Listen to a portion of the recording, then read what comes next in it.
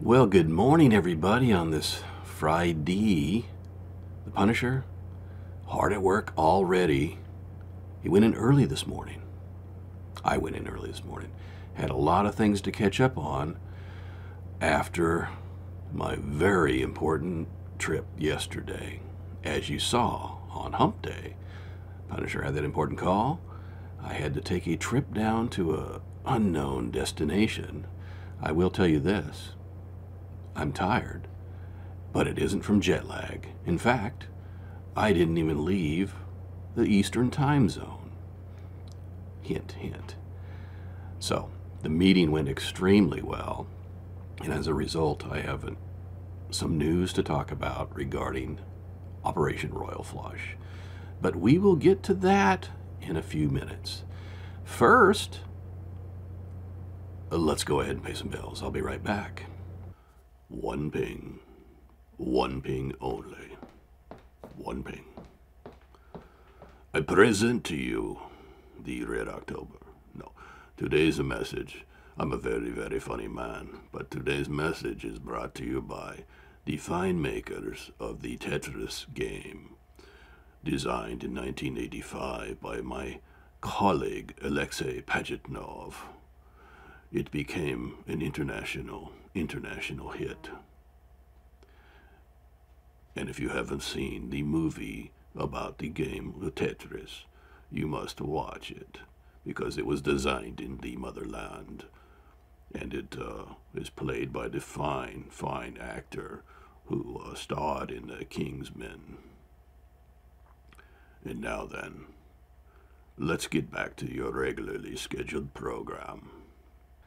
Don't cry for me, Argentina. Javier Milei, president of Argentina, at the Davos, Switzerland Economic Summit on Climate, gave the body slam to them when he said the Western world is at risk of becoming a bunch of socialists because of their completely ridiculous climate stances. My God, I thought that was funny. I'm going to issue 2 stamps today. We got a stamp of stupid, which does not go to him, and another stamp that I will reveal in a moment. So we're going to go back and forth. The good versus the bad. So next up is, who is this dip crap, Maxwell Frost, who says we should get rid of the Statue of Liberty because of the GOP stance on immigration. Immigration. It's called illegal. The Statue of Liberty represents many things, one of which, of course, was coming here legally and embracing the American way. He gets an official stamp of stupid, a virtual one, because I don't even want to show his mug. Anyway, next up, J.P. Morgan, CEO, Jamie Dimon. Dimon with an N, not with a D. He was on the news the other day. He's basically a Democrat, but he has some conservative views, and he's clearly smart enough to know that if you continue to bash MAGA Republicans, it's going to come back to bite you in the butt. Because, in his words, President Trump, well, he was pretty right on NATO. He was good for the economy. He was definitely good on immigration. I mean, better.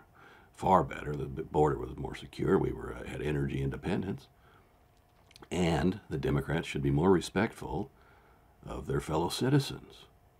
So, he and the president of Argentina, real men of genius. Great stuff.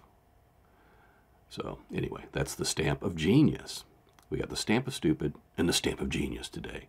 And today we have 2 stamps of stupid as well.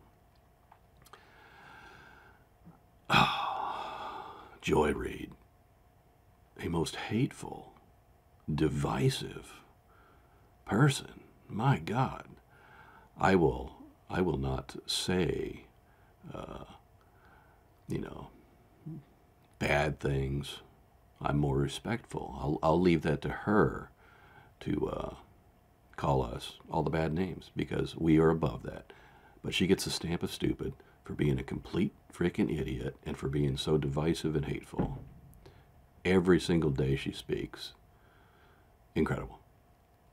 So, where are we? I'll come back to the news in a moment. But Elon sent another rocket with a bunch of people up to the International Space Station. Crazy. And then that booster thing came back and landed on its own on the platform perfectly. Go Elon. By the way, I meant to mention this the other day. The whole electric cars and Teslas and that. Look, Tesla's the number one selling electric vehicle. And contrary to popular belief, we are not against electric vehicles. What we are against is not having the choice. And most electric vehicles are really suited for in and around. They're not suited for long distance. It's so difficult to find charging stations. You have to wait in line. Sometimes they're broken down. And as they learned in some really cold spots, people couldn't charge up at all because machines were broken, cars would run out of charge, the people pushing them, trying to push them to the charging station, and then it didn't work. And guess what? The battery has to get up to a certain temperature before it even begins to accept a charge. So if you're in a really cold climate, it's not even going to work.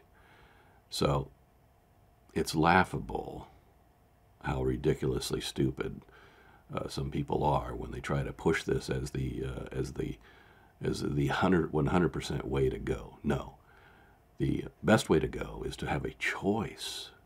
You know, gasoline-powered vehicle, diesel-powered vehicle, and an EV or an electric vehicle. When I said EV, I meant hybrid. A hybrid or an electric vehicle. It's a choice. That's all it is. And that's what people want. Okay. So you know what? I just love Gen Z. For the olders. For the olders. This is going to be a humbling thing that I'm about to say. If you are 18, if you're 18 today, you were born in 2005. Think about that. Let that set in a little bit. Oh, and this. We're going to win. We're going to win. Doesn't matter who the GOP puts up. We're going to win again. And if it's Trump, we're going to win again. It's just that we got to get our message out. Okay? We got to tell them all the things that we've done and who brung it to them. Deep thoughts from our vice president. Too funny. And now to some of the good stuff. All of that was good as well, but pay attention to New Hampshire. The polls are already showing Trump taking the cake. A big surprise, big surprise. But anyway, that's next week. But now, people loved the elephant on Hump Day. Some said, "What's that elephant doing back there?" What? He disappeared. Now he's back.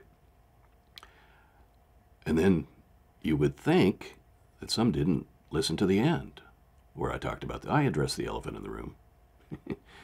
I addressed the elephant in the room. All right, let's get to the important stuff to conclude this beautiful day. That is Operation Royal Flush, which was at 4.0, sudden impact 4.0, Operation Aurora. Operation Royal Flush on a snowy day here. That's why the Punisher's dressed down today, by the way. I got to go shovel some snow. But on this snowy day, Operation Royal Flush, upon release of this message, is officially Operation Royal Flush 4.5. Got it? Boom. Heads are getting ready to roll now. Soon, very soon. And I hope that everybody who has to go out and shovel their snow does so safely and enjoy the weekend. Screw James Whitey Bulger. We'll talk to you later. Bye. How did we do?